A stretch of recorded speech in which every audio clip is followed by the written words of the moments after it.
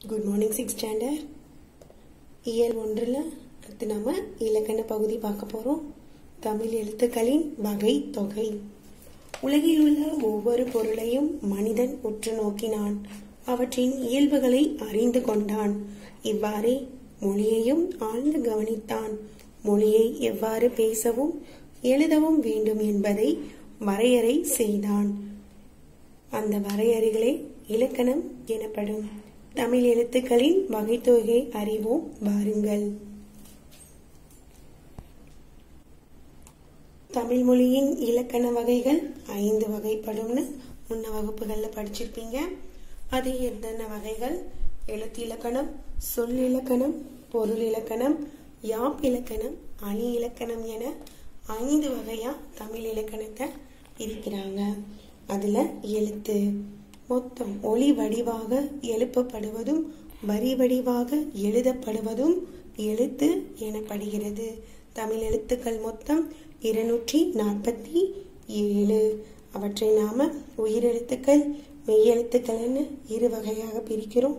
உயிரெழுத்துக்கள் மொத்தம் 12.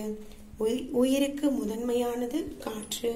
இயல்பாக காற்று வெளிப்படும் போது உயிரெழுத்துக்கள் பிறக்கின்றன.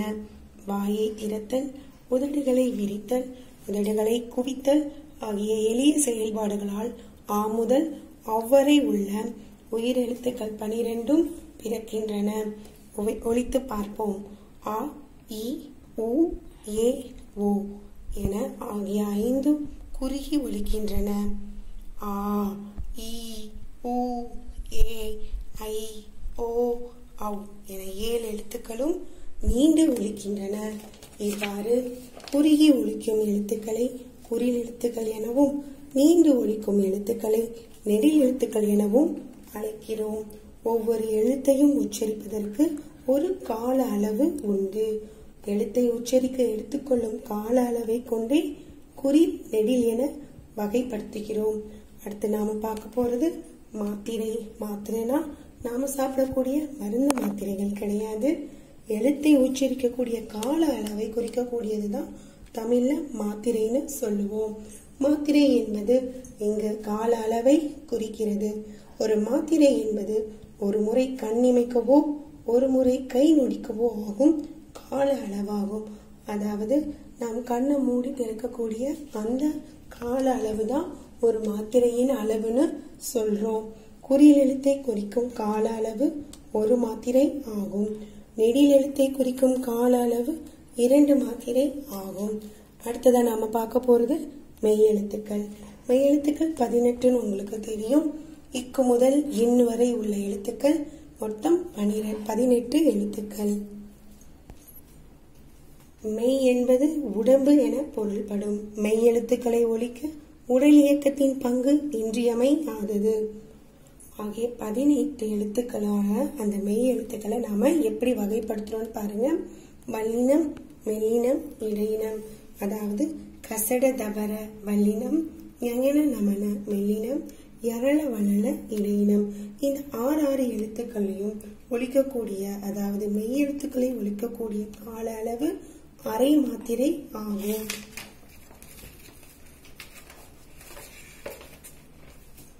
கசட தவற 6 வன்மையாக ஒலிக்கின்றன. ஞஞன நமன 6 மென்மையாக ஒலிக்கின்றன. யரள வளல 6 வன்மையாகவும் இல்லாமல் மென்மையாகவும் இல்லாமல் இரண்டிற்கும் இடைப்பட்டு ஒலிக்கின்றன. சோ இது நாம இடையினம்னு சொல்றோம். அடுத்ததா உயிர்மை. உங்களுக்கு தெரியும், உயிரும் மெய்யும் சேர்ந்து பிறக்கக்கூடிய எழுத்துக்களை தான் உயிர்மை எழுத்துக்கள்னு சொல்லுவோம். அதாவது மெய்யெழுத்துக்கள் 18 உயிரெழுத்துக்கள் 12 சேர்வதால் தோன்றுபவை உயிர்மை எழுத்துக்கள். இவை மொத்தம் 216. மெய்யுடன் உயிர்குறில் சேர்ந்தால் உயிர்மை குறில் தோன்றுகிறது. மெய்யுடன் உயிர் நெடில் சேர்ந்தால் உயிர்மை நெடில் தோன்றுகிறது. ஆகவே உயிர்மை எழுத்துக்களையும் உயிர்மை குறில் உயிர்மை நெடில்னு அழைக்கிறோம். இந்த 2 வகைகள்ல உயிர்மை குறில் மொத்தம் 90 எழுத்துக்கள், உயிர்மை நெடில் மொத்தம் 126 எழுத்துக்கள். உயிர்மை குறியலோட கால அளவு 1 மாத்திரை, உயிர்மை நெடிலோட கால அளவு 2 மாத்திரை. அடுத்ததா ஆயுத எழுத்து. தமிழ் மொழியில் உயிர் மெய் உயிர்மெய் எழுத்துக்கள் தவிர தனி எழுத்து ஒன்றும் உள்ளது. அது அக்கு என்னும் ஆயுத எழுத்தாகும். ஆயுத எழுத்தை ஒலிக்கக்கூடிய கால அளவு அரை மாத்திரை. இப்பொழுது உங்களுக்கு தமிழ் எழுத்துக்களின் வகை தொகைகள் அவற்றை நாம எவ்வாறு கால அளவோட குறிப்போங்கிறது நல்லா புரிஞ்சிருக்கும். எடுத்துக்காட்டு பாருங்க. பொற்செல்வி. இதுல போ ஒரு குறியில் எழுத்து. குறிலுக்கு போ குறியில் எழுத்துக்கு ஒரு மாத்திரை. இர் மெய்யெழுத்துக்கு அரை மாத்திரை. சே குறியில் எழுத்துக்கு ஒரு மாத்திரை. இல் மெய்யெழுத்துக்கு அரை மாத்திரை. வி குறியில் எழுத்துக்கு ஒரு மாத்திரை. மொத்தம் இந்த மொத்த எழுத்துக்களையும் ஒலிக்கக்கூடிய கால அளவு 4 மாத்திரை ஆகும். இதே மாதிரி உங்க பெயர், உங்க குடும்ப உறுப்பினர்கள் பெயர், உங்க நண்பர்கள் பெயருக்கான மாத்திரை அளவையும் கண்டுபிடித்து எழுதுங்க. உங்களுக்கு ஏதாவது டவுட்ஸ் இருந்தா கமெண்ட்ஸ்ல கேளுங்க.